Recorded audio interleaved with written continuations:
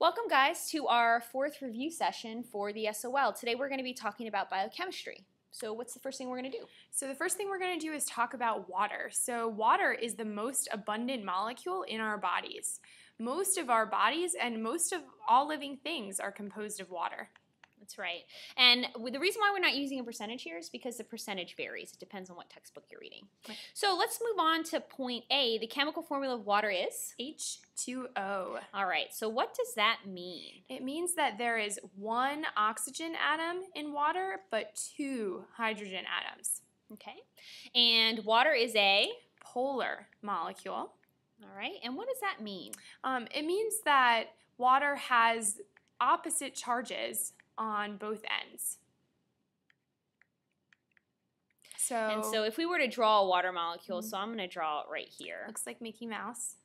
I'm going to do mine upside down, okay. Right? So here are my hydrogens. Mm-hmm. If it's polar, it just means that it's like the Earth, it has poles, right? So we're going to have a positive side with our hydrogens and a negative side. So they're just oppositely charged. All right, water has some very unique properties as well, and these unique properties allow water to be leveraged in unique ways on our planet and in our body. So let's look at the first one. So the first is that water is less dense as a solid than a liquid. So what does that mean? So solid water is ice. So basically what this means is that ice floats on water.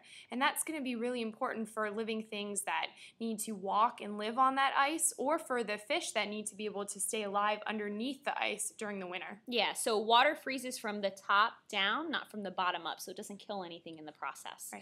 All right, let's look at the next unique property. Water has a very high boiling point. And basically what that means is it's pretty hard to boil water. You got to make that water really hot. And this is important when you think about our planet, because our planet is mostly water. If it had a low boiling point, if we had a hot day, the oceans would be boiling. That's right. So, and sometimes on the test, instead of saying that it has a high boiling point, it'll say that it has a high specific heat, which means the same thing. And because it has a high specific heat, we can actually use water to regulate the temperature. So if you think about like coastal regions, their temperatures don't really fluctuate that often like they do here in Central Virginia. We can have an 80-degree day and then we can have a 45-degree day because we don't have a large body of water that's helping to absorb the extra energy or the extra heat in the surroundings, so our temperatures can fluctuate. Right, and in our bodies too. We said we're mostly composed of water, so water actually helps us maintain homeostasis. Excellent. And helps us keep a constant temperature. All right, let's look at the last unique property of water. So water is a universal solvent. So what does that mean? That's actually probably one of the most important things that the SOL is going to ask you about. So you know what? I'm going to put a big star here because we know that we're going to see that again. That basically means because water is polar, it has opposite charges on opposite ends, water can break things up. So things can dissolve into water. So if you think about Kool-Aid, for instance, Kool-Aid powder can dissolve into water because water is a universal solvent. It breaks it up. There are some things, though, that cannot be dissolved by water. Right, and those are things that are not like water, that are not polar, they're non-polar. Right. So when we talk about some non-polar molecules before, we want to remember that those don't really dissolve in water. And you've probably seen this if you've ever tried to mix oil in water. Oil is non-polar and the two won't mix. So the next concept that we're going to talk about is pH, or the pH scale. So let's talk about what the pH scale is. Okay, so the pH scale runs from 0 to 14, and basically it's a measure of how acidic or basic a substance is. So let's go ahead and label this scale we have at the bottom. So that's a question that we always want to remember. How acidic or basic is something? So we're going to put 0 on one end and 14 on the other, and exactly in the middle we have 7. So we can start off talking about 7. Since 7 is right in the middle, we say that a substance with a pH of 7 is neutral. And there's actually only one substance that has a truly neutral pH, and that is pure water, distilled water. Okay, and what about the space down here?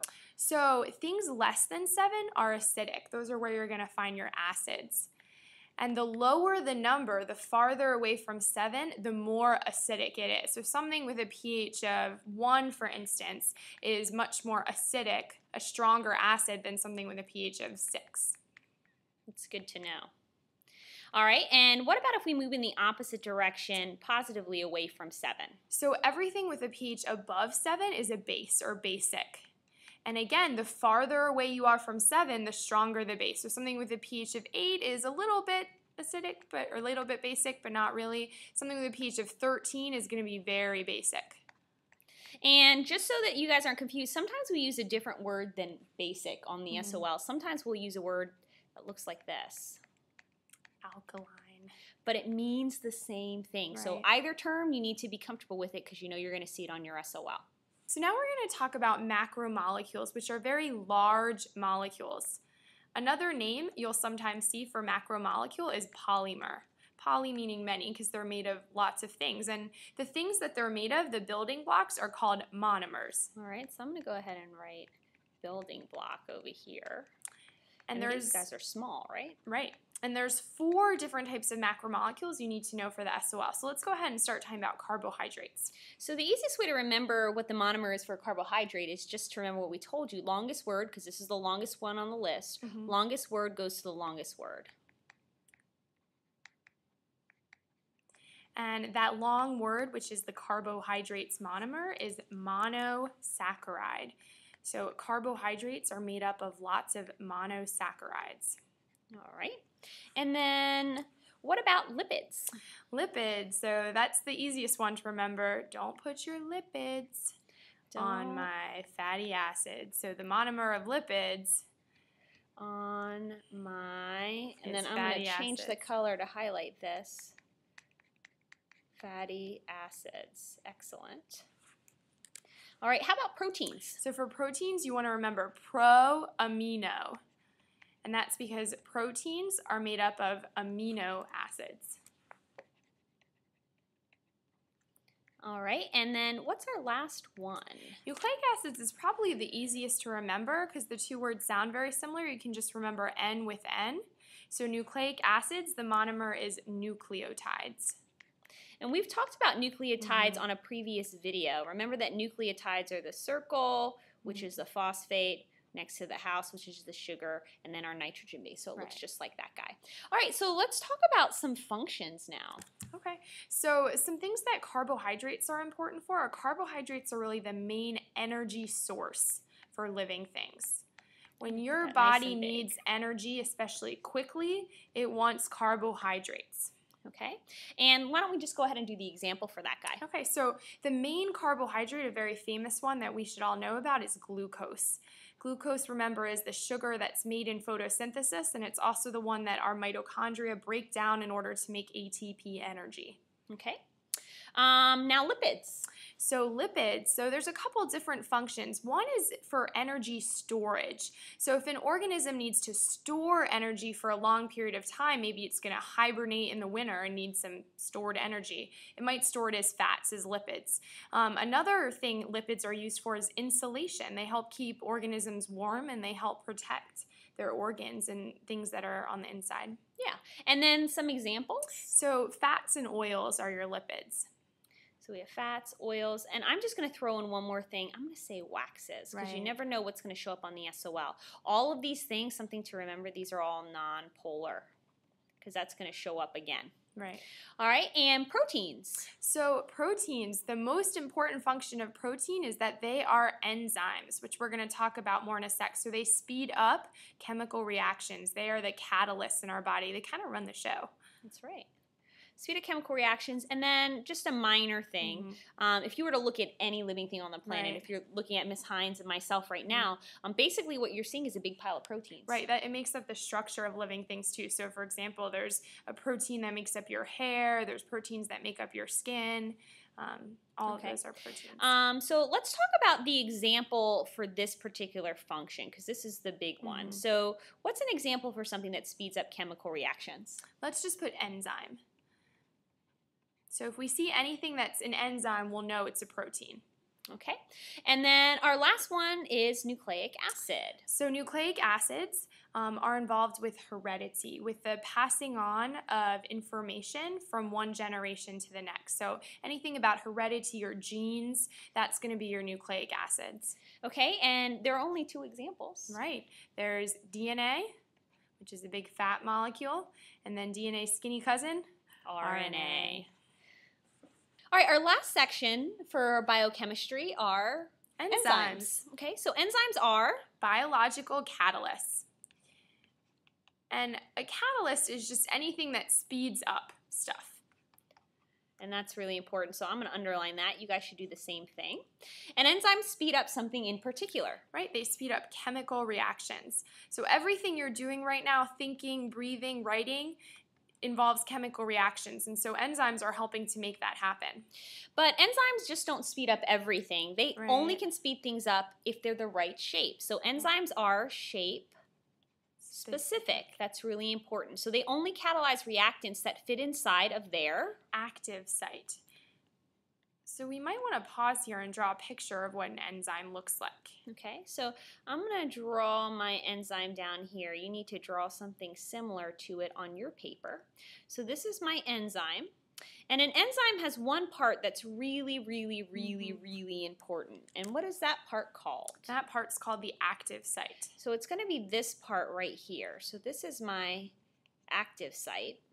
And my active site has to be a specific shape because there's something else that's going to come around and has to sit in this same spot. Right. And that thing that has to sit there is the molecule that the enzyme is going to help react with. And that molecule is called a substrate.